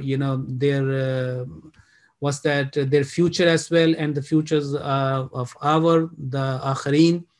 So with regards to the pronunciation, it is also very important. Okay, so as the mention about this alif zaida or this cross or ana, you can find many examples in Surah Al-Kahf. So read that surah, take down the examples, and when they come, you read with the right mindful pronunciation. So I told you ana has come 41 times. Lakinna will be wrong. It will be lakinna. And I advise you that open the copy of the Holy Quran, Surah Al-Kahf. This is verse number 39. Take a kalam, and on top of that alif, you put a cross so that it could be identical with the information given on the margin. So that is, and again, Naduwa, we have, I have already advised you, put a cross on that one. So it could be identical with the margin as well, verse number 15. And again, this wajiyah, I have already told you from the Quran. And that is the conclusion of this lesson. And I would say that with regards to the decoding the silent letters, we have covered now the part 1. Okay, so there are 4. The part 1 we have covered. Inshallah, next time when we'll visit, we will do that for you as well. Afsar, there is a question if you want to like to take. Yeah. Yeah. Question. Yeah. There are 2 questions. I'm Dr. Azhar Siddiqui sir. Siddiq sir, I'm unmuted. Can you please accept? Assalamu alaikum warahmatullah. Wa alaikum assalam. Afsar, Jazakallah, thank you very much for everything. Just a couple of questions, please, for clarification. First, in Surah Jumu'ah, where you spoke about the Noon Kutni, and you said that if you stop at the waw, then you have to manifest the alif. Yeah. Now, if you do that, can you clarify how you would begin the next word? Would it be with kasra? Would it be in faddu? Yeah, I think this is quite good question. And if you understood about, let's see, this, if you have understood about this, as I told you about, the blank alif. So in the blank, because this noon, we cannot start a word with noon. Miniature noon cannot start. We can't say nin faddu. This noon is a product or is the result of the previous word, because the actual word was that lahwan. So to make it vocal, the lahwan, the noon has been brought from there, lahwan and lahwanin faddu, to make a connection. So in this case, because if we remove noon qutni, this small noon, that will be alif, blank alif. So remember, after alif, there is no lam. So it means if there is no lam sakin or lam mushaddad or any, then we have to go further for the next letter. And in this case, fa with the fatha. If it is with the kasra or fatha, alif will always take kasra. So it will be infaddu. As we gave the example here, here alif, next letter is not lam, we go further. In this case, jim with the kasra, irji'i. Now, the point you are talking about, that alif, next letter is not lam, we proceed further. Fa with the fatha, alif with kasra. So it will be infaddu. Fine. Jazakallah. One other question very briefly, if I may, Hafiz Saab. You spoke about Surah Dahr, verse 16 and 17, and you said your preference at the end of verse 16 was to say kawarira. Yes. Now, which is understood. However, if you were to continue and not say kawarira, but if you were just to continue through that ayat and join them, would it be kawarira, kawarira? Yes, that's fine. That's quite good. That if you continue, then alif will never be applied there. Okay, this kind of alif is never applied when you are. We can't say kanat kawarira kawarira. No, it should be one. Kanat kawarira kawarira, because you are joining together. When I say alif should be there, that is, that make a pattern and that's rhythm. That is why. And this is in the Arabic style that we can elongate to make a vocal beauty, and it does not change the meaning. I give you one example. Qasida, ya ayna faydillahi wal irfan. Actually, the consonant word is noon, but underneath there is a kasra. So in order to make a vocal beauty, at the end we listen and we can do that. Either you say ya ayna faydillahi wal irfan or wal irfani. You may, most of the time, 100% you may be listening to that at the end, ni or kamrani or similar. So similar will be applied here. When you join in together, then this alif will not be read. It should not be read. And if it is, you are making a stop, you can, like for example, because actual word is qawarir. Remember, the actual word is qawarir, and that is finish. And then in the Rasmul Khat, it has been mentioned here as alif. Okay, I will take one more question. Hafiz Ahmed Sahib, I'm going to unmute you, please. Assalamu alaikum. Okay, I stop sharing my screen and ask the Bir Bhatti Sahib to. Assalamualaikum. Assalamualaikum Hafiz. जी हफीज साहब फरमाइए। बहुत मैं ये पता करना ये चाह रहा हूँ कि ये स्वाद और ज़ुआद, हम ज़ुआद क्यों नहीं पढ़ते अरबी ज़ुबान में? ये वैसे स्वाद और ज़ुआद अरबी में क्या वजह है? वैसे वला ज़ुआलिन, क्योंकि हमने जब कुरान शरीफ पढ़ा था हमें ज़ुआद लफ्ज़ पढ़ाया गया था, स्वाद ज़ुआद। तो यहाँ पे जब मैंने महसूस किया कि इसमें अब ज़ुआद को हम दुआ की दाल की लफ्ज़ इस्तेमाल करते हैं, वला दुआलिन वला ज़ुआलिन है। गुजारिश है कि हमारे जो शुरू में थे ना अहबाब और पाकिस्तान में या इंडिया में, उनकी जो प्रोनाउंसिएशन थी वो फारसी के ज़ेरे असर थी ज़्यादा, ठीक है? तो उसके अंदर ये भी जो बाज़ जो अरबी में बाज़ हरूफ के अंदर जो फ़र्क किया जाता है ना, वो उसके अंदर नहीं फ़र्क किया जाता। लिखने में फ़र्क होता है। मिसाल के तौर पर अगर हम लिखें सादिक, वो सादिक है, और अगर आप साबित लिखें साबित, सादिक, या अगर सीन के साथ कोई लफ्ज़ हो सलीम, कोई प्रोनाउंसिएशन में फ़र्क नहीं किया जाता उर्दू पंजाबी में, ठीक है? तो शुरू में इसको ये जो ज़ात जो है ना वो पढ़ाया जाता था, वही पढ़ा जाता था, और लोग उसको ऐसे ही पढ़ते भी हैं। चलें, जज़ाकुमुल्लाह Hafiz साहब, we are getting late. Can you please make Bhatti Sahab co-host so he can share? Assalamu alaikum wa rahmatullah. First of all, Jazakumullah for inviting us, Midland regions. I believe that this is the first Qur'an Symposium online that we are doing, and we thank the Midland regions for giving us this opportunity. Having said that, the Talimul-Quran website has always been online. And here we are going to introduce, spend a few minutes on what is available on our Talimul-Quran website. So the Talimul-Quran website you can have access through the main Ahmadiyya UK Jamaat website. This is now the official Jamaat website. You know, in the previously we had so many websites.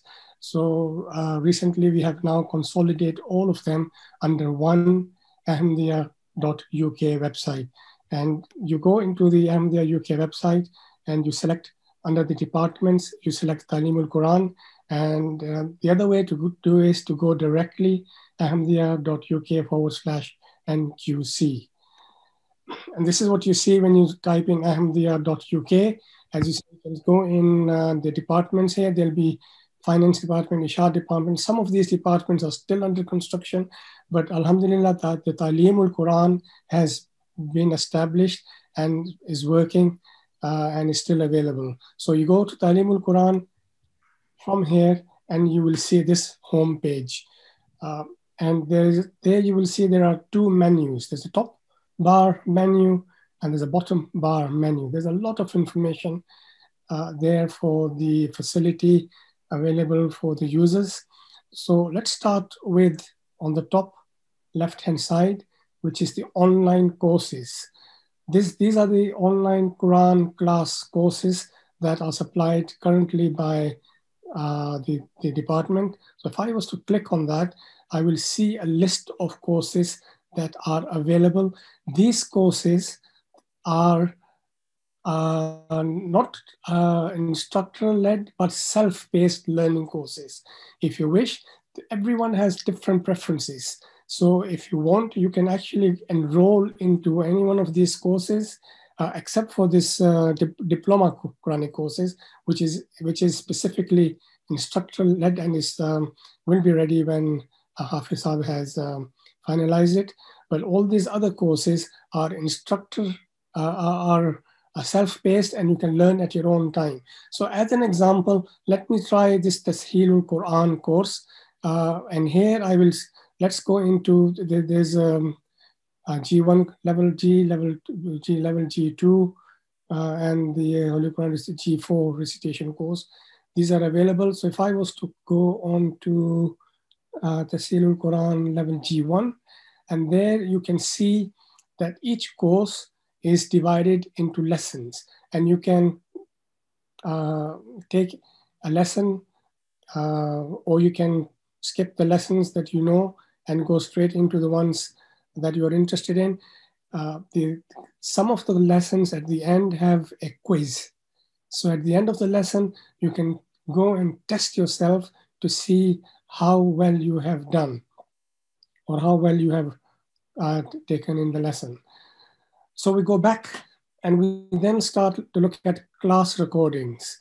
And here we have the class recordings that have been ongoing for the past 2-3 years of the G1, G2, G3, G4, G5. So let's have a look at an example of a 2020 recordings that are currently going on for G1 course. This is the 6th course, G1 course, and here you have the YouTube recording of all the previous lessons, and this is lesson 40. So if we was to go into a lesson, and that is, you can now play that lesson. This was recorded on the 14th of November, which was on Friday, wasn't it? Yes, it was Friday. So you can see how up to date it is. Each lesson, 13th of November. It was recorded 13th of November. And you play a recording, and here you can see on YouTube the lessons that are actually taking place. Right, so next we go to, next one here is recitational analysis.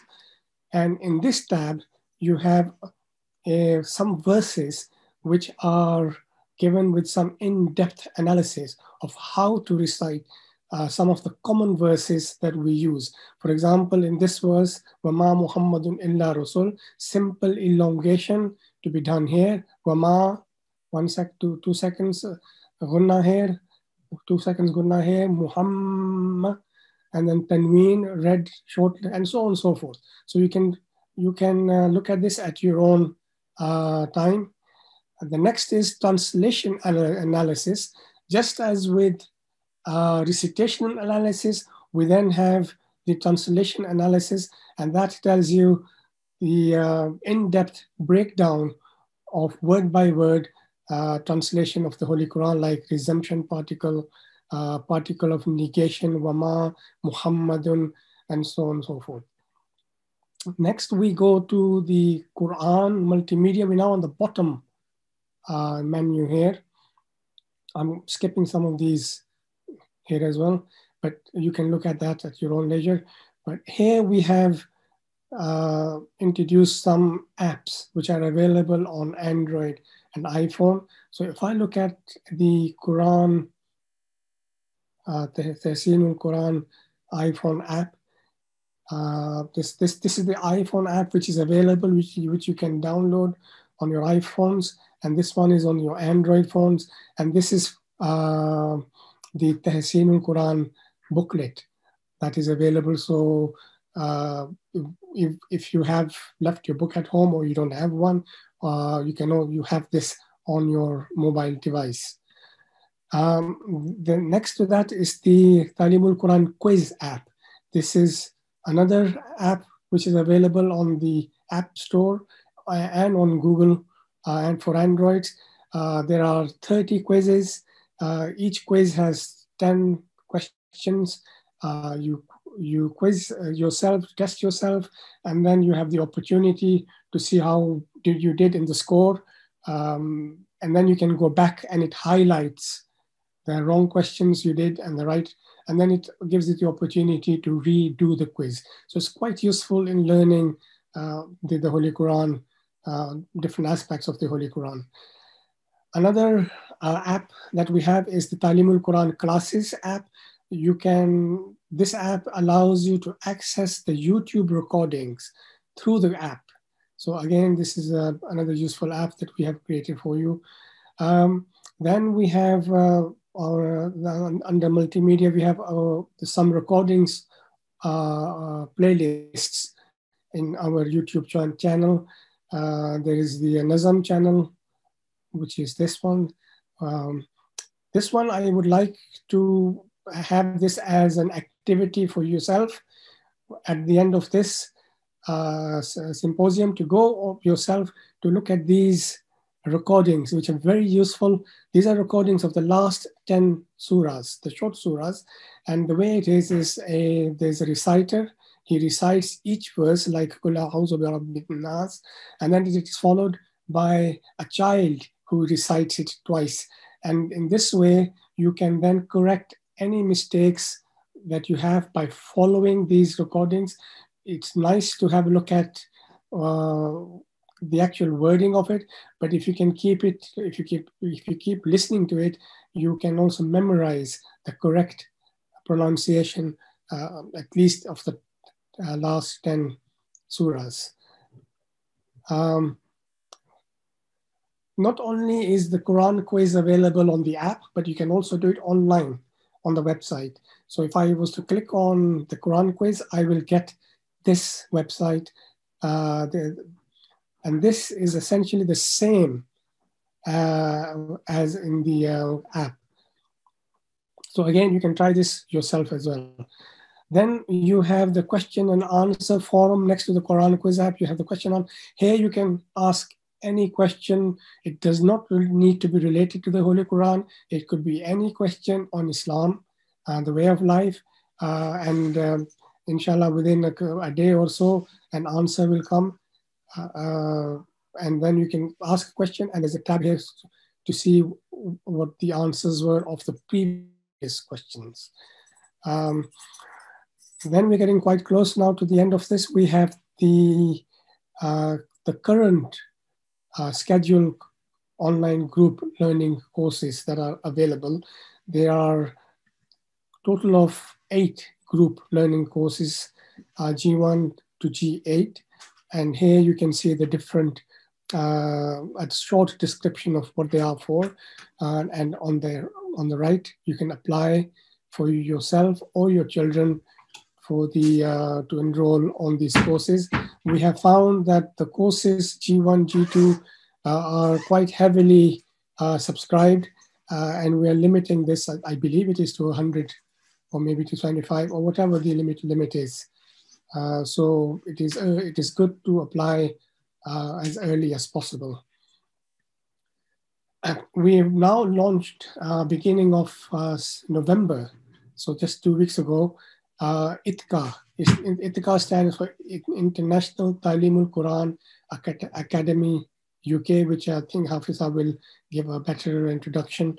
But here, if you was to type ITQA, oh sorry, I got this wrong. ITQA is online. It should be itqa.org.uk. There you have 2 buttons, and you can do a student application. And this is, ITQA basically is for students on a one-to-one basis. It's teaching on a one-to-one basis or on a small group learning. Group can be no more than 5, depending on teacher availability. So here you can apply for your children. And then we will then get back to you. But not only applicants for students, we're always looking for teacher applications as well. If you know that you have the ability to teach, then you can also apply online on the same page where there it is, teacher application. On that button there, itqa.org.uk, you go on there, teacher application, and there you will be assessed, if anyone who applies, and then then you will be enrolled in the teaching of the Holy Quran. But remember, as I will read here, the Holy Quran is the book of the gracious God. It leads to the path of knowledge and wisdom. Those who keep reading it receives God's favors and blessings. Teaching of the Holy Quran is a greatly rewarding and noble task in the sight of Allah the Exalted. That's why we encourage anyone who is an able teacher to apply for teaching the Holy Quran. And I think that brings me to the end. Hafizad, if that's... Yeah, Jazakumullah. Thank you so much, the Bibati Sab, for very informative slides and this presentation. Basically, definitely the Bibati Sab rushed through that because we are now going to conclude this symposium today. Inshallah ta'ala, with a more Quran quiz, we have already made that, and that was inshallah next time when we will visit Midland regions online, we can include Quran quiz in that program. So now back to the regional Amir Sahib to conclude the session as decided.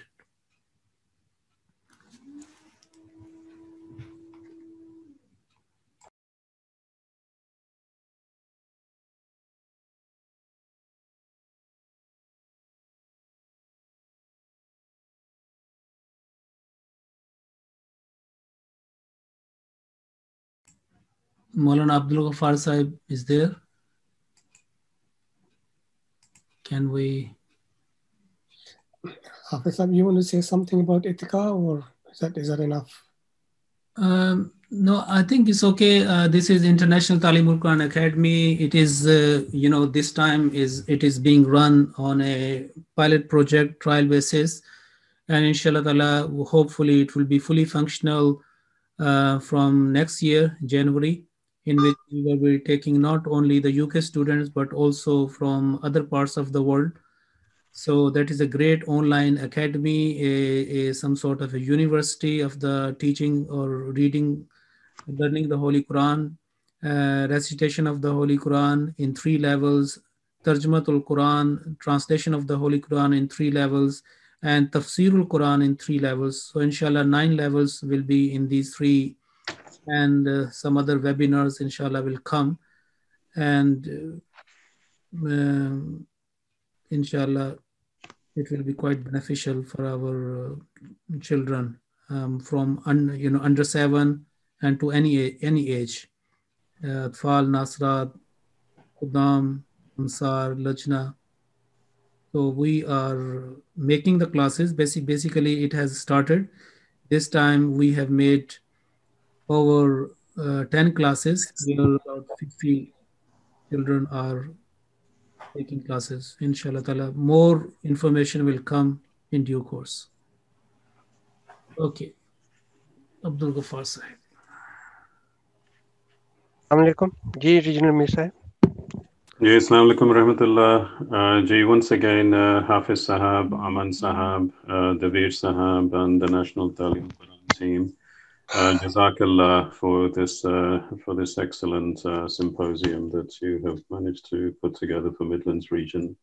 I'm very grateful to you all for your valuable time. We are getting late now for Namaz, so I will just request most senior Murabbi Mulana Abdul Ghaffar Sahab to just give some concluding remarks and to lead us in silent prayers, please. Abdul Ghaffar Sahab. Assalamu alaikum wa rahmatullahi wa barakatuh. Wow. Everything has been done. We've thanked those who have participated. And I'll only say that may Allah bless all those who have participated in this blessed program. This is a great blessing for us. The Quran is a very great blessing, and coming together to talk about the Quran and to learn more about the Quran is a great blessing. May Allah bless all of you. So you join me in a silent prayer. Let us pray.